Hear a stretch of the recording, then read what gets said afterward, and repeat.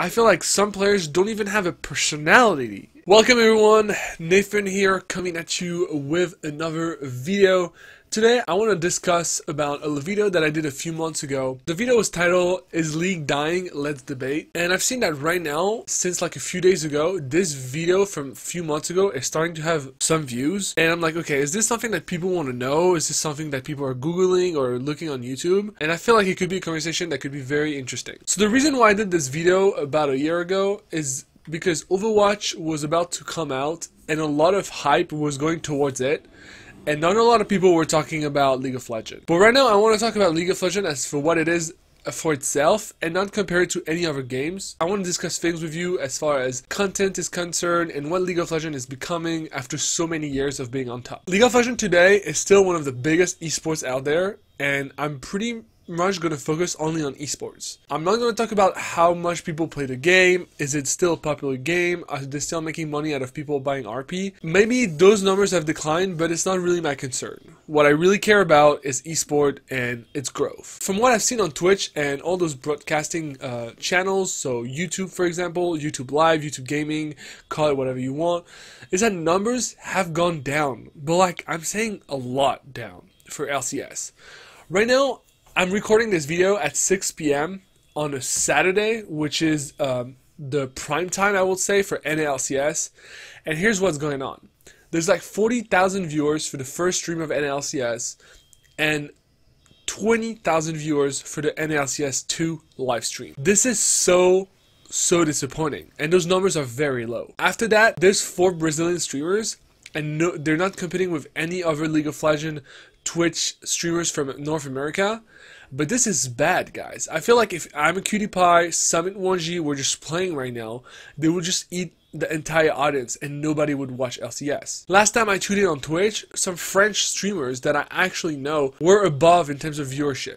And it just makes Riot look bad. You guys may know that I used to work at ogaming.tv, which is a French studio that used to broadcast in LCS, LCK, LPL, and that still does. And I used to be an NA/LCS shoutcaster. And audiences were really good, really good for French. And now that I'm seeing what's going on, I feel really bad for my ex-coworkers. I feel that not only the interest has gone down, but people just don't care as much. Like, really. People don't care as much because, well, there's not enough hype, there's way too much content, and just the game is not that interesting anymore. Nothing has really changed if you really think about it. You may love some players, some champions, or you may be a fan of TSM or whatever, and you're happy to see them.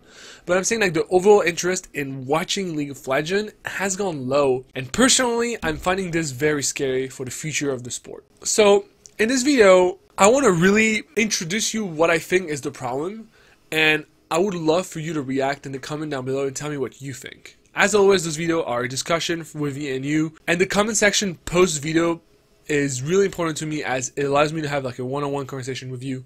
So please guys, after this video, post a comment about what you think and what your opinion is. The first thing I want to say is that I think that Riot Games is taking too much control over the game infrastructure. Let me explain that. I feel like the way sport entertainment works is something that is very easy to copy as a model.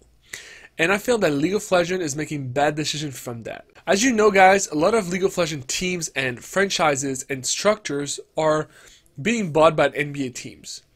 And I think that because of that, and because esports is connected to NBA in some way, I feel that Riot Games is deciding to copying the model of NBA. But this is so much different, and this is the problem. In NBA, there's a lot of matches, and one cannot keep up with every single matches, right?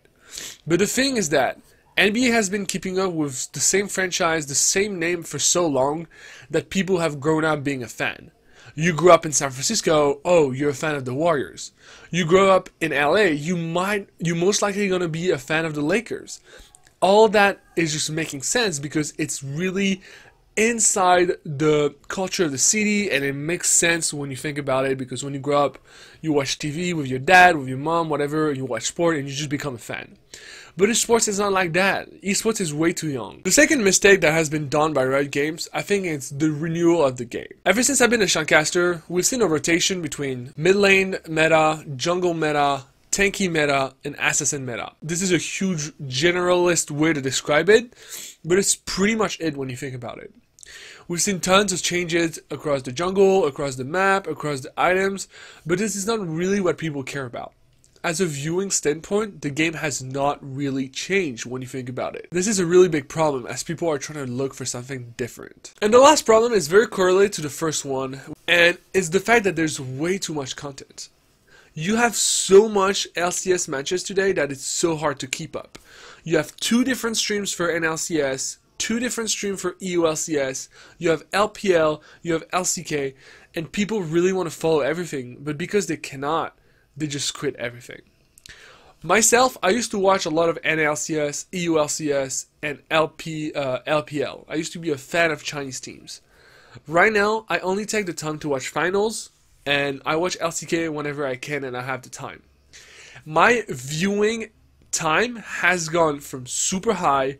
I mean, it was kind of my job, but I was also a fan, and I used to watch just as any regular esports fan would watch, to almost none. And I feel like this is becoming toxic for the community. It's like there's so much to follow up on, and there's so much to know about, and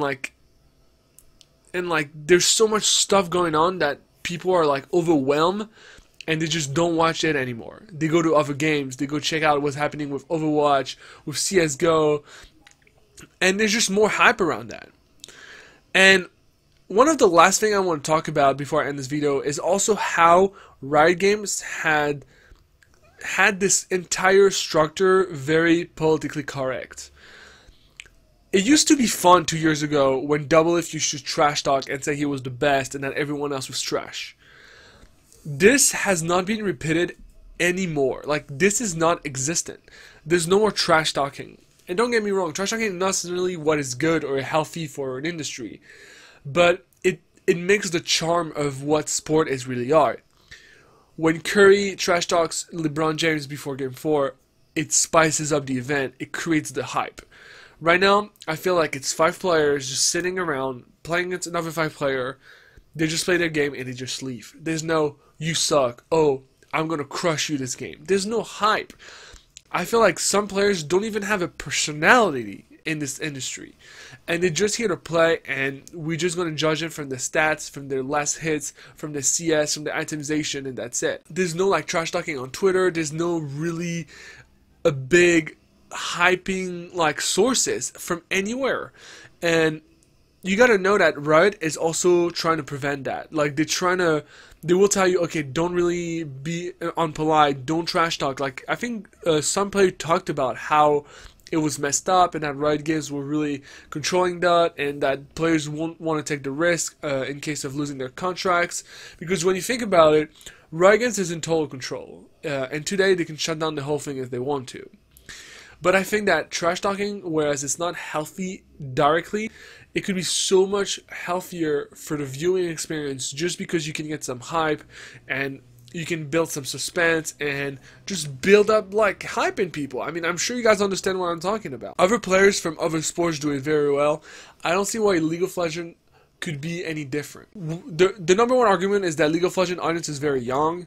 But trust me guys, like, those new kids are just waiting for this. People love drama more than any other time in the world. People love getting hyped for the little things. It just brings the whole competitiveness. Like, it just takes only like Bjergsen just shit talking his opponent that he's gonna meet tomorrow in the mid lane. It just takes it's just those little things that will just build a personality for every player and make them unique and make people go behind them or behind the opponent, and it just builds a better momentum towards the game, and I feel like it will encourage the game. Besides all the points I just said, I think that Riot Games has been dominant for so many years. It's also normal that they are facing a low. I mean, it's how it works. Entertainment business is not always like high or low. I'm sure they will find a way to come back. But Riot Games has to really understand that it's not because you copy a model that works, aka for the NBA, that it's going to work for you. I think esports is very unique and needs to be defined in a unique way. So thank you so much for watching this video, guys. I hope you liked it, and I hope I expressed my opinion well enough for you to react and post a comment and let me know what you think. Thank you so much for taking the time to watch this video. I'll see you for the next one. Peace. I'd rather die on my feet with my head held high.